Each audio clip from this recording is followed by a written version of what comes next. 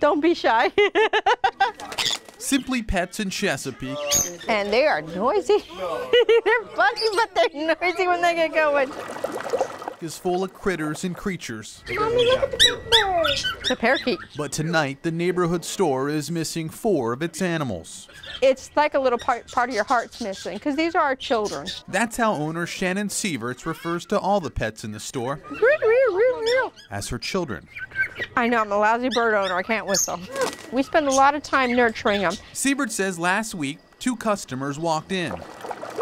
It was a young lady with a backpack, approximately a high school student age, maybe a little bit older, and an older gentleman that was with her. Surveillance pictures show the woman and man stealing a baby bird like this one.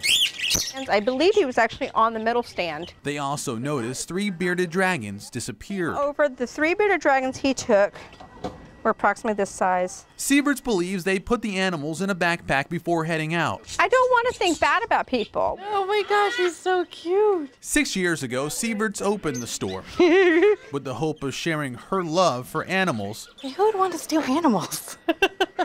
She also takes pride in letting people touch, You want to hold him? keeping most of the birds out in the open, something she doesn't want to change. There you go. You want me to get him? I want to still believe in people, but I am watching a little bit closer.